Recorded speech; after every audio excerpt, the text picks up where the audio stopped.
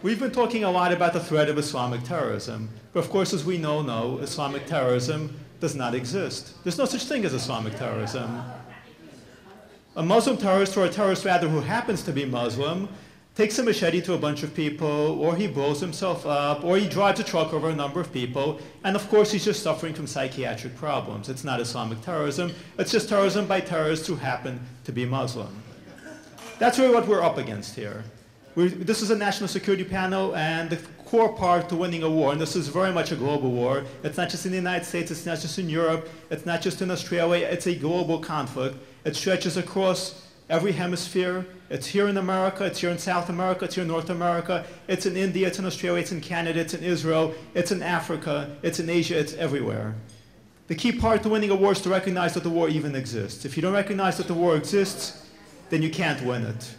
Now, a number of speakers, and there have been a lot of fantastic speakers, have said, some have said, we're winning this war. Others have said we're losing this war. I'd like to offer my own prescription. We're winning this war.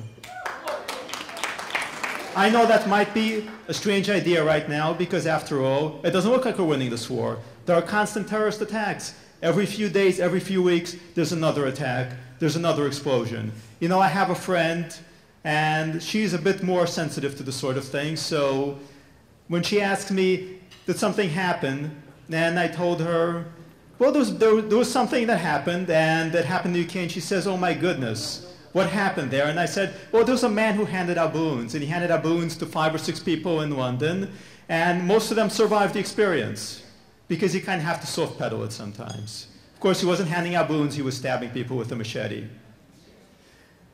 So it seems like a far-fetched idea to say that we're actually winning this war. There's yet another Muslim terrorist attack, and the media jumps into action and informs us, of course, this has absolutely nothing to do with Islam. He has a history of psychiatric problems, which is, of course, the new excuse. It used to be that he was a lone wolf. Then it turned out there were entire herds of these lone wolves roaming the cities of Europe and America. So now it's every terrorist has a history of psychiatric problems. And you know, of course, in the American context, the Western context, somebody stabbing people because Allah told them to is obviously crazy. In the Islamic context, he's just a devout Muslim who believes in Allah and who follows the words of the Quran. But you know all these lies, other speakers have mentioned them, I'm not going to repeat them. I'm going to talk about the question of why we're winning this war. And to do that, I'm going to ask you to switch around your entire way of thinking. As counter-jihadists, we spend as much time fighting the big lie, the ones that I just mentioned, the one that Islam isn't a problem, that there might be a tiny minority of extremists who have misunderstood Islam. They read the Quran upside down and decided that peace really meant war and love really meant murder. That big lie, we throw ourselves against the lie, we try to beat it down. But the good news is this lie is dying. It's dying with every single Islamic terrorist attack. It's dying with ISIS, it's dying with Iran. To understand why, we have to understand what the lie is. The lie is denial. It's an effort to stop the inevitable. The inevitable is the clash of civilizations. It's the clash between Islam and the free world. Think of the bank executive who's embezzling money to feed his cocaine habit, and he makes every possible excuse. Where did the money go? He comes up with a new excuse, and he comes up with a second excuse. Think of the cheating husband. His cheating becomes more and more obvious, so he makes up more and more excuses to explain to his wife. But you know, the inevitable is coming there. This is just a temporary delaying tactic. The excuses that we're hearing, the big lie, it's a temporary delaying tactic. Because they know that they're going to get caught. And I'm talking about the bank executive, the cheating husband, the media, the entire political system that really puts multiculturalism, puts this kind of left-wing agenda ahead of national security. They're going to get caught, and they know it. And their lies are just an attempt to buy time before everybody wakes up to what's going on. The media excuses for Islamic terrorism, they're a way to buy time. They're buying Islamic terrorists another year or another decade before everything is out in the open. And we know how this works because this has happened before. Before World War II, they used every excuse to prevent the free world from doing anything about Hitler. Germany was the victim in World War I. Hitler is just trying to turn things around. Hitler is actually a moderate. Newspapers at the time said that Hitler was a moderate. He was part of the moderate wing of the Nazi Party. Hitler was a moderate, just like the Muslim Brotherhood is a moderate. And Muslim Brotherhood actually kind of likes Hitler. But they didn't prevent the war because they couldn't prevent the war because the war wasn't in their hands to prevent. England wasn't the problem. America wasn't the problem. Hitler was the problem. Today, we're not the problem. The Muslim world is the problem, and the Muslim world is going to see that the war comes no matter what excuses are made, no matter how many times they blame psychiatric problems, lone wolves, failure to integrate, or the otherwise. None of that is going to change the inevitable. There is an inevitable conflict here. The conflict is coming. They couldn't prevent the war once Hitler invaded. The Muslim terrorists are invading. There's no question that we are going to have to fight them. The only question is how much time will it take, how much damage will they do before we are actually free to fight back. That's the big question here. That's the $64,000 question. That is what is at stake here. And to do that, we're going to have to decide what the odds are. How many countries will the jihad take over before we're free to fight back? How many of us will be murdered in Muslim terrorist attacks in the coming years? The lies that we're seeing, the ones that we're discussing, they're not the cause, they're a symptom, they're a reaction. And the lies, the ones that are referenced by many of the other fine speakers today, they actually get worse as the problem gets worse, because the harder it is to deny something, the more extreme the denial becomes. There are desperate efforts by the deniers of Islamic terrorism, the deniers of Islam, the defenders of the failed multicultural model to stop the inevitable clash of civilizations. Now, to many of you, and I understand this completely, it might look like the bad guys are winning. We're isolated, they control the media. When you turn on the television, when you turn on CNN, you hear them in the media, you don't hear us. You don't hear amazing people like Robert Spencer or Stephen Coughlin or any of the others or Frank Gaffney being interviewed. Instead, you see the same old excuses, the same old explanations there. It looks like they're winning, they're in control. But they're losing, and they know they're losing. That's why their lies are getting desperate. Because this is the key point. As Muslim terrorists gets worse, we rise and they fall. And the bad news is that Islamic terrorism is going to get worse. And the good news is that it's going to get worse.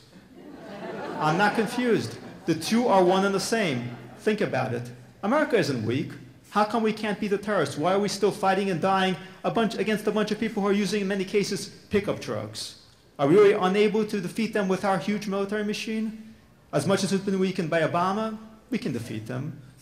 We're not weak, we're indecisive. The terrorists shock us, then they play on our sympathies. They disguise themselves, they walk among us, and when they get caught, the media says they're misunderstood.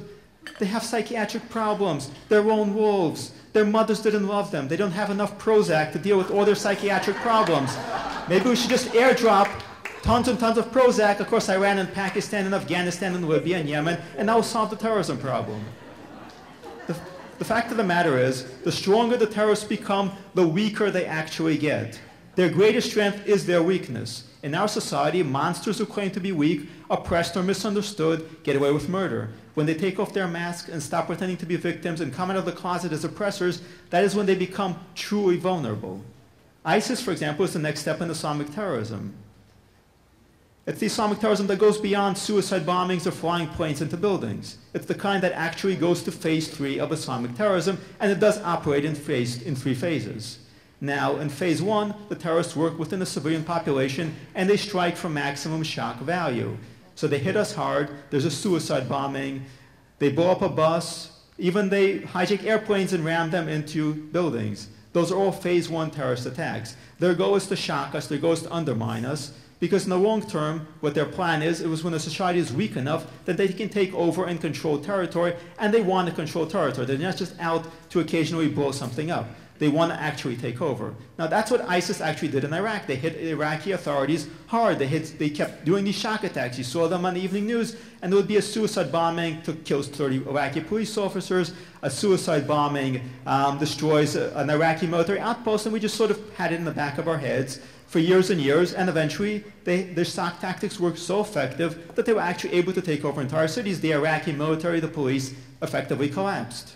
This was the objective. This is what they did in Iraq and Syria. This is what they would like to do in Europe. This is what they want to do here, for that matter. This is what they're aiming for. This is phase 2.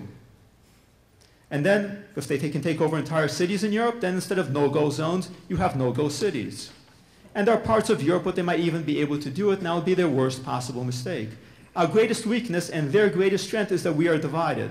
The defenders of Islamic terrorism in the West, Muslim and non-Muslim, can always offer excuses for Islamic terrorism. There are always reasons why we can't hit them hard. It's just going to make matters worse.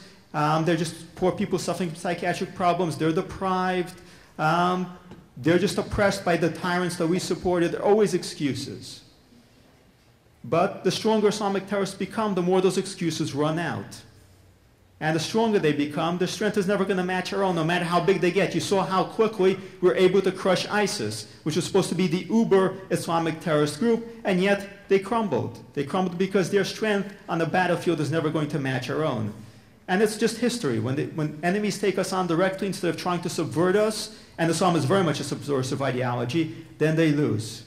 Nazi Germany, Imperial Japan, and the USSR were strongest when they didn't confront us directly.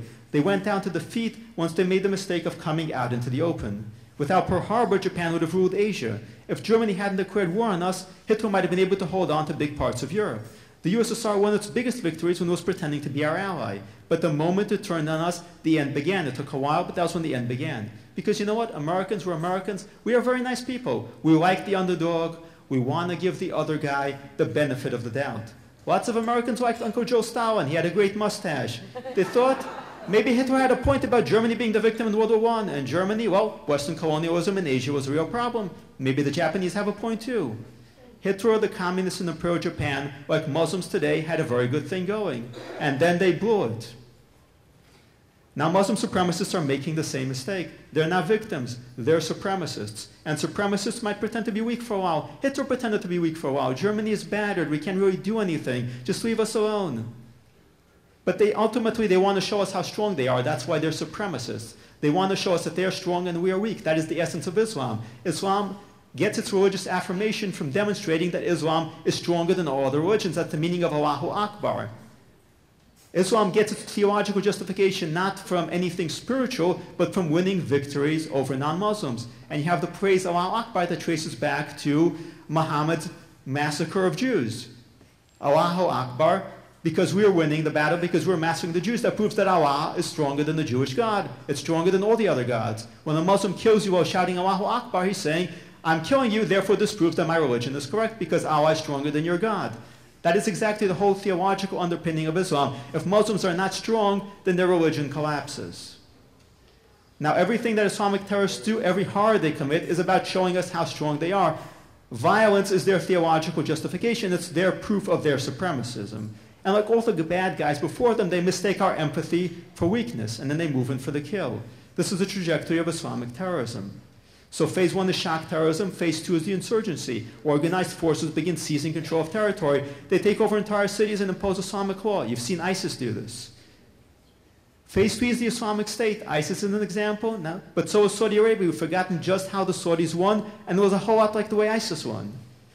Where it's when terrorists win that they are at their most vulnerable.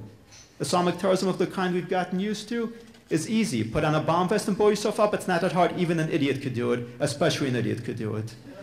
What's hard is actually controlling territory. That's when you're vulnerable. That's when you can't hide among civilians. You have to be out in the open. You can't just use human shields when you have an army. And you need to turn money into services. You have to do all the hard work of government, even if you do them as badly as Governor Brown. A cell of 3 people somewhere in New Jersey is very hard to disrupt because you don't know about it. Secrecy is the second greatest weapon of Islamic terrorists. It goes out the window when they have a state. Victimhood becomes much harder. It's why the PLO and Hamas don't really want a Palestinian state. They want to demand one until the camels come home, and they want to blame Israel because they don't have one. But actually having a state means having responsibility. You get treated like a country, and you get bombed like a country. The best weapon that the enemy has isn't its firepower. It's not even WMDs. It's willful blindness in our society. It's a narrative which says that the terrorists are a tiny minority of extremists, and if we reach out to the moderate majority, everything will work out. But here's the problem. When you have constant terrorist attacks, then that's really a very big, tiny minority. When you have attacks day in, day out, week in, week out, then the whole tiny minority of extremist excuse is under too much pressure and begins to collapse. Now, in war, your own weakness often matters than the other side's strength. Our weakness is that they want to be the nice guys. Their weakness is that they want to be the tough guys, and they don't have the strength to actually support that. Our weakness keeps us from finishing the fight, but their weakness neutralizes our weakness. The greatest threat to the victory of Islamic terrorists comes from Islamic terrorists. They make it impossible for themselves to win because they don't understand us, and we don't beat them because we don't understand them. And the cycle plays out a lot. We see it in Israel, we see it with America and the Middle East. We think that a compromise can be achieved, but that myth just drives the cycle of violence. The enemy doesn't want to compromise, they want to win. We're a cooperative society. They're a hierarchical society. So when Muslims immigrate to America, We want new people to come in and contribute, enrich the fabric of our diversity. It's wonderful. But when they come in, they want a hierarchy. And they examine the hierarchy, and they say, there's no hierarchy. We want to be on top of this hierarchy. We want to take over. The two are just not compatible. When the cooperative society starts committing suicide, when it tries too hard to cooperate and compromise with an enemy that just wants to take over.